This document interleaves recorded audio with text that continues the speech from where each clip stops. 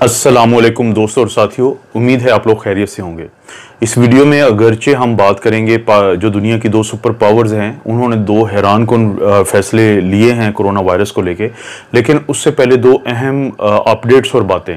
एक तो अक्सर दोस्त अब पूछते हैं कि मैंने जो कहा था 25 और 30 के दरमियान जो वबा का जोर टूट जाएगा, तो क्या वो ठीक है या वो गलत बात है? क्योंकि बहुत सारे जो मीडिया चैनल्स हैं वो तो अभी भी शो करते हैं कि जैसे पाकिस्तान में वही हालात हैं। मैं सिर्फ आपको ये ग्राफ्स दिखा देता हूँ। आप पहले तो चलें, इससे पहले मैं आपको दुनिया के उन मुल्कों के ग्राफ दिखाता हूं जहां पे हमारी तरह वायरस एक दफा बहुत ज्यादा आया, बहुत ज्यादा वहां पे पीक आई और वहां पे लोगों की को इन्फेक्शन हुई, वहां पे लोगों की डेथ्स हुई और फिर वो इस चीज से निकले। आप ये गौर करें। ये सबसे पहले मैं आपको इटली का दिखाता हूं। आप ये देखें कि ये उसका ग्राफ है इन्फेक्शंस का। यहाँ पे ये इनकी पीक आती है और फिर ये नीचे चले गए और उस एक दफा पीक आने के बाद कभी वहां पे पीक नहीं आई। अब ये स्पेन का गौर करें। स्पेन जो उसका पड़ोसी मुल्क है, उनका ग्राफ पे अगर आप देखेंगे कि तो ये पीक आती है, आगाज के बाद पीक आती है और उसके बाद सब कुछ ये ड्रॉप होता है इन्फेक्शन का रेट, और आज तक वो रेट वहां पे वापस नहीं आया है, वो पीक वापस नहीं आई है। ये यानी नहीं होता ऐसे। और हमेशा ज़हन में रखें कि जब इन्फेक्शन ड्रॉप होती है तो जाहिर है डेथ रेट भी ड्रॉप होता है। डेथ का मैं आपको इसलिए ग्राफ नहीं दिखा रहा हूं कि उससे सिर्फ टाइम ज़ाया होगा और वीडियो की बहुत ज़्यादा लेंथ हो जाएगी। अब ये गौर करें कि चाइना का, ये चाइना का ग्राफ है कि चाइना के ग्राफ में उनके इन्फेक्शन के रेट में ये पीक आती है, उसके बाद ये नीचे जाता है और ये लास्टली आप नोट करें कि ये न्यूयॉर्क का है जहां पे अमेरिका में बहुत ज्यादा केसेस हुए। आप ज़हन में रखें कि अमेरिका एक मुल्क नहीं है, वो एक मुल्कों का मजमुआ है, तो इसलिए उनकी स्टेट्स के कानून अलहदा हैं। जिसने लॉकडाउन को अपनी मर्जी से खोलता गया वो अब उस हिसाब से वहां पे इन्फेक्शन आ रही हैं। लेकिन क्योंकि सबसे पहले न्यूयॉर्क में हुआ था, आप नोट करें कि इनकी भी पीक आती है, उसके बाद ये केस ड्रॉप होते हैं और पीक दोबारा इनमें से किसी में वापस नहीं आई। अब आप नोट करें ये पाकिस्तान का इन्फेक्शन का। पाकिस्तान में ये केसेस बढ़ते हैं। केसेस बढ़ने के बाद जब ये ईद के मौके पे लॉकडाउन खुला हुआ था, फिर ये पीक आती है और फिर ये बाकी मुल्कों की तरह ये केस ड्रॉप होते हैं। तो जैसे दूसरे मुल्कों में पीक नहीं आई तो पाकिस्तान में कैसे पीक आ सकती है? एक तो ये सोचने की बात है जो आप जिस चीज़ से डरे हुए हैं। जहां तक डेथ रेट का है, इसमें कोई शक नहीं कि अगर आप ये डेथ रेट वाला भी ग्राफ देखें तो ये भी डाउन हुआ है। लेकिन क्योंकि मैंने एक वीडियो में बड़ी डिटेल में बताया था कि 2 हफ्ते 3 दफा, ये है सारी स्टोरी इस इन्फेक्शन की। ईद पे लॉकडाउन खुला तो वहां से 2 हफ्ते लेके वो सिचुएशन थी जिसमें अलामात आई। उससे अगले 2 हफ्ते वो थे जिसमें मरीज या ठीक हुए या हॉस्पिटल्स में गए।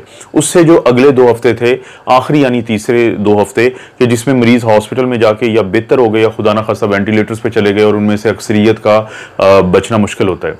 तो वो जो आखिरी 2 हफ्ते हैं वो पाकिस्तान में 8 जुलाई को ख़त्म हो रहे हैं।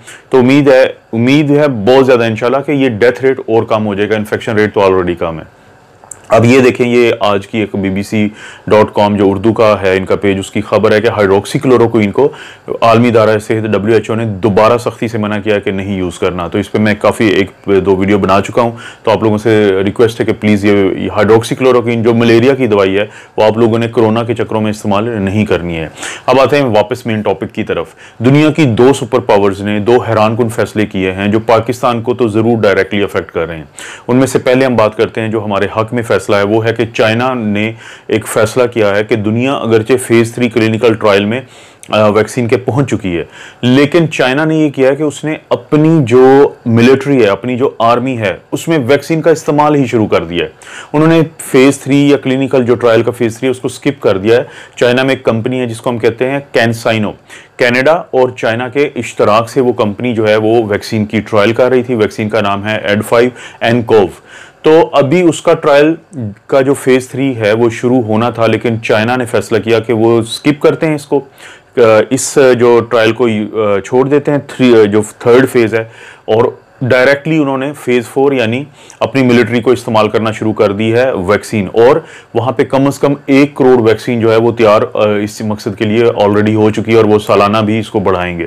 फेज आप इस ज़हन में रखें कि 4 फेजेस होते हैं टोटल ह्यूमंस के ऊपर, इंसानों के ऊपर। फेज 1 में क्या होता है कि आप 100 से कम लोग लेते हैं। फर्ज कीजिए आपने 80 लोग लिए, आप उनको 2 हिस्सों में डिवाइड करते हैं 40-40 के। उनमें से एक टेस्ट ग्रुप है और एक कंट्रोल ग्रुप है। जो टेस्ट ग्रुप है उसको आप वो वैक्सीन देते हैं जिसको आप जांचना चाहते हैं, और जो कंट्रोल ग्रुप है उस पर या प्लेसिबो देते हैं। प्लेसिबो क्या होता है कि जिसका कोई फायदा नहीं है, कोई नुकसान नहीं है, या कोई ऐसी वैक्सीन दे देते हैं जो पहले से इस्तेमाल हो रही है लेकिन इन लोगों में नहीं लगी होती। फॉर एग्जाम्पल मेनिंजाइटिस की, हर 5 साल के बाद आमतौर पे ये लगती है, तो आप उनको वो दे देते हैं। लेकिन ना देने वालों को पता होता है कि किसको क्या दे रहे हैं, और ना लगने वाले जो सब्जेक्ट्स होते हैं उनको आइडिया होता है कि हमें वैक्सीन लगी है या प्लेसिबो लगी है या कोई और वैक्सीन लगी है। सिर्फ वो लोग जो इस पूरे ट्रायल को कंट्रोल कर रहे होते हैं उनके पास इसका रिकॉर्ड होता है। तो फेज 1 में देखी जाती हैं 2 अहम चीजें। एक होती है इम्यूनोजेनेसिटी, कि ये जो वैक्सीन लगी है ये हमारा जो इम्यून सिस्टम है, क्या ये उसको इंस्टिगेट करती है, उसको हिलाती है कि भाई एंटीबॉडीज बनाओ। तो दूसरी चीज वो देखी जाती है टॉक्सिसिटी, यानी वो ये देखना चाहते हैं कि ये इसके साइड इफेक्ट तो नहीं है। फर्ज करते हैं कि कुछ दिन गुजरने के बाद आपको साइड इफेक्ट नहीं मिलते, तो आप ज्यादा और लोगों को इसमें शामिल कर लेते हैं। और उसके बाद ये है कि अगर साथ साथ आप एंटीबॉडीज भी चेक करते हैं कुछ दिन के बाद, अगर वो एंटीबॉडीज कम होती हैं तो आप इसकी डोज को थोड़ा बढ़ा देते हैं वैक्सीन की। ये है क्लिनिकल फेज 1। फेज 2 क्या होता है कि आप 1000 से ज्यादा लोगों को शामिल करते हैं और मुख्तलिफ डाइवर्स ग्रुप्स को शामिल करते हैं, और दोबारा क्या क्या आप देखते हैं, इसकी एफिकेसी कि कितनी इम्यूनिटी को ये बढ़ाती है और इसके कोई साइड इफेक्ट तो नहीं है। और फेज 3 जो होता है वो होता है फिर हजारों लोगों पे, मतलब मैनी थाउजेंड्स जिसको हम कहते हैं, कि उन लोगों पे, लाखों लोगों पे, ताकि मुख्तलिफ लोगों में इसका असर देखा जाए, जिसमें कि इस वक्त मुख्तलिफ जो वैक्सीन हैं वो आ चुकी हैं। लेकिन और लास्ट जो फेज होता है वो होता है कि जब मार्केट हो जाती हैं ये वैक्सीन, ये पूरे मुआशरे में इस्तेमाल होना शुरू हो जाती हैं। लेकिन चाइना ने फेज 3 को स्किप किया और उसने अपनी आर्मी के लोगों को लगाना शुरू कर दिया, क्योंकि उनके पास टाइम नहीं है शायद, जो उनके हालात हैं इस वक्त दुनिया के साथ। इसी चीज को देखते हुए इंडिया ने जो अपनी वो वैक्सीन तैयार कर रहे थे उसको कहा है कि अपने ग्रुप्स को कि वो 15 अगस्त यानी मिड ऑफ अगस्त में, यानी अगस्त के दरमियान में वो वैक्सीन हर सूरत लॉन्च करेंगे। तो ये पाकिस्तान को कैसे अफेक्ट करती है पॉजिटिव सेंस में, कि 24 अप्रैल को 2020 को चाइना ने पाकिस्तान को इनवाइट कर लिया था कि वो उसकी जो वैक्सीन्स हैं, 8 मुख्तलिफ वैक्सीन्स हैं जिनके ट्रायल चल रहे हैं, कि पाकिस्तान के लोग उसमें एज ए जो सब्जेक्ट्स हैं, एज ए टेस्ट ग्रुप जो हैं वो शामिल हो जाएं, जिसपे इंडिया में बड़ी तनकीद हुई थी। लेकिन पाकिस्तानी खुश थे कि चलें किसी तो इंटरनेशनल जो फोरम पे उनको शामिल किया गया इस चीज़ में। तो जाहिर है जैसे ही ये वैक्सीन्स अब वहाँ पे बहुत बड़ी जल्दी बनेंगी तो पाकिस्तान को भी उसका शेयर मिलेगा। तो ये पाकिस्तान के कॉन्टेक्स्ट में एक अच्छी चीज़ है। दूसरा जो एक और सुपर पावर जिसे कहते हैं वो है अमेरिका। उसने एक ऐसा फैसला किया है जो हमें नेगेटिवली अफेक्ट करेगा, बल्कि पूरी दुनिया को नेगेटिवली अफेक्ट करेगा। उसने ये फैसला किया है कि वो दुनिया में जितनी भी रेमडेसिविर बन रही थी गिलियड साइंसेस की, तकरीबन सारी की सारी सितंबर तक की डोजेज वो उसने खरीद ली हैं। यानी पूरी दुनिया हैरान है कि अगर रेमडेसिविर काम कर रही है और इतनी इफेक्टिव है तो ये कैसे हो सकता है कि एक मुल्क वो सारी डोजेज खरीद ले। अब दुनिया हैरान है कि वो इसमें क्या कर सकते हैं, क्योंकि गिलियड साइंसेस जो है वो उसका मुआहदा हो चुका है, वो अब दुनिया में किसी और को ये डोजेज नहीं देंगी। तो इसके पाकिस्तान के पास क्या ऑप्शंस हैं? एक तो ऑप्शन ये है कि पाकिस्तान, जैसे बांग्लादेश की कंपनी है, उसने मुआहदा किया गिलियड के साथ, और जो बैक्सिमको कंपनी है बांग्लादेश की, तो वो मकामी तौर पर रेमडेसिविर तैयार कर रही है।